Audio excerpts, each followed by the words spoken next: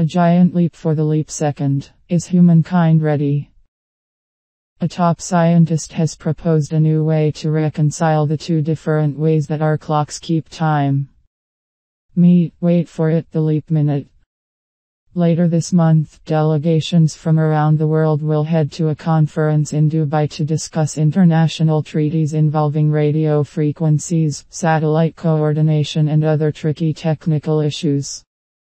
These include the nagging problem of the clocks. For 50 years, the international community has carefully and precariously balanced two different ways of keeping time.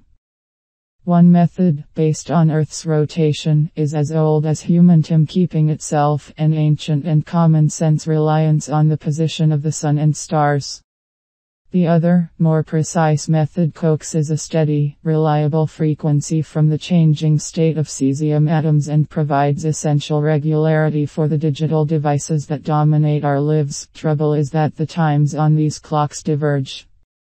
The astronomical time, called universal time, or AT1, has tended to fall a few clicks behind the atomic one, called international atomic time, or TI. So every few years since 1972, the two times have been synced by the insertion of leap seconds, pausing the atomic clocks briefly to let the astronomic one catch up.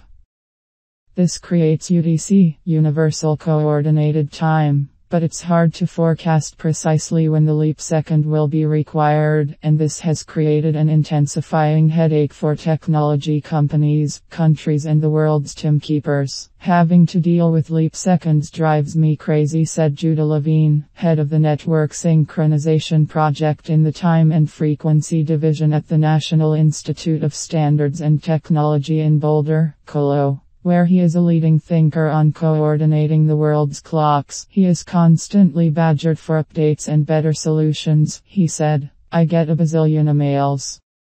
On the eve of the next international discussion, Dr. Levine has written a paper that proposes a new solution. The leap minute. The idea is to sync the clocks less frequently, perhaps every half-century, essentially letting atomic time diverge from cosmos-based time for 60 seconds or even a tad longer, and basically forgetting about it in the meantime. We all need to relax a little bit, Dr. Levine said. One world, two clocks. The troubles date to the early 1970s with the introduction of atomic time. Until then, the world had largely relied on astronomical time. It seemed logical. The sun came up and there was day, then it went down and there was night, and so forth, although there were minor irregularities caused by the slowing of Earth's rotation and other natural forces. These variations went largely unnoticed by humans, not so much by machines. Computers require precise lockstep timekeeping so that their commands stay orderly. After atomic time's introduction, it became essential to a growing number of functions, like landing airplanes and timing stock trades, not without a growing number of problems as society got more mechanized. Cesium clocks became very common, and right away there was a problem, Dr.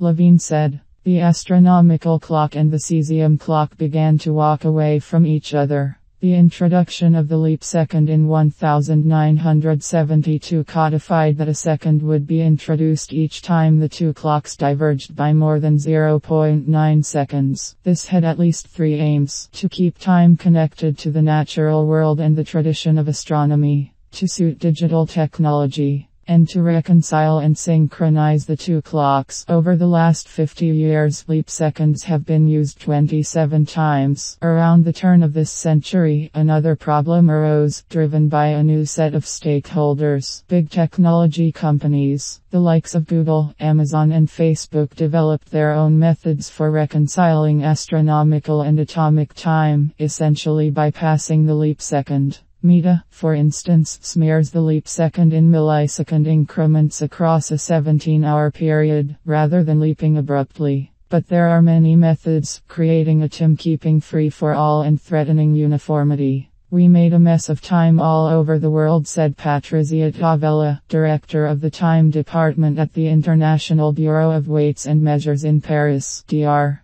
Levine, with his leap minute solution, is highly regarded among timekeeping scientists, said Demetrios Matsakis, a former director of the U.S. Naval Observatory's Time Service Department. In 2009, Dr. Levine won the prestigious Time Lord Award, given by the International Timing and Sync Forum. For this and other reasons, Dr. Matsakis finds the new proposal compelling. If they're coming in strongly for 1 minute, that would be a new emphasis, he said. It's the kind of thing that could be politically solvable, he added. It just may be the winner. Then again, he said, the proposal could stall like previous proposals aimed at reconciling the clocks, ground to a halt by an international community of vested interests and strong opinions. You are dealing largely with hysteria, Dr. Matsakis said. Vatican and the Russians. At one point in the last year, Dr. Tavella spoke to the Rev. Paul Gabor, an astrophysicist and the vice director of the Vatican Observatory Research Group in Tucson, RIS, about the leap second.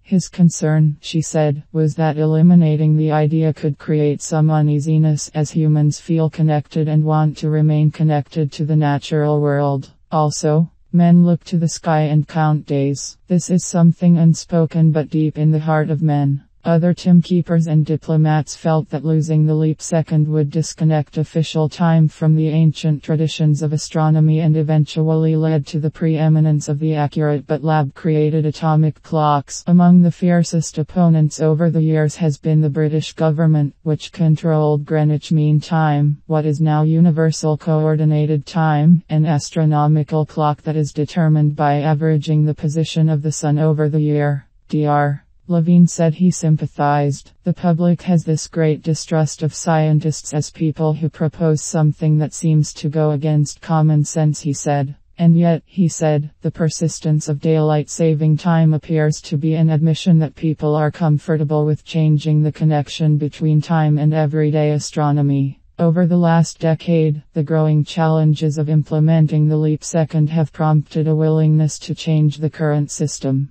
A sea change occurred last November when the member states of the International Bureau of Weights and Measures declared it was ready to explore alternatives to the leap second. No proposal was adopted, but the ground was laid for considering options like scrapping the leap second or relaxing the relationship between astronomical and atomic time. There were holdouts, notably the Russians, who have argued vigorously if mysteriously for keeping the leap second. The presumption is that the Russian GLONASS satellite system is built to account for leap seconds and that altering the current timekeeping methodology could have military implications. Nobody fully understands this, said Elizabeth Donnelly, chief of the Time and Frequency Division of NIST. It's probably a matter of national security. They never really give a good answer. Which brings the world community to the World Radio Conference, the meeting to be held starting November 20 in Dubai. The agenda calls for discussions about the leap second, but American time scientists are not optimistic that the conversation will yield a result. Any proposed change would require consensus among all the attending nations, including Russia. Dr. Matsakis is more hopeful that a new method may be codified in the next 2 years at other conferences that don't require full consensus. For now, the leap minute proposal has just begun to circulate as part of a draft paper that has not yet received the full scrutiny it will have to withstand. Its formal publication may well come after Dubai, although word of it will have spread. For Dr. Levine, a decision can't come soon enough. He is tired of dealing with the leap second and feels that his own time is waning. It's now or never, he said. I'm 84. He paused. Actually, I'm 83, but my wife is 84 and I tend to think of us as the same age. UST. Universal Spouse Time. Regardless, he said, I'm not going to be around forever. Time has run out for the leap second. To the world's timekeepers, the leap second is a kludge, a bane, a pain in the little hand. Now they're ditching it. Will our days ever be the same? Roughly every 4 years, an extra day gets tacked onto the end of February, a timekeeping convention known as the leap year. The practice of adjusting the calendar with an extra day was established by Julius Caesar more than 2,000 years ago and modified in the 16th century by Pope Gregory XI, bequeathing us the Julian and Gregorian calendars. That extra day is a way of aligning the calendar year of 365 days with how long it actually takes Earth to make a trip around the Sun, which is nearly 1/4 of a day longer. The added day ensures that the seasons stay put rather than shifting around the year as the mismatch lengthens. Humanity struggles to impose order on the small end of the time scale, too.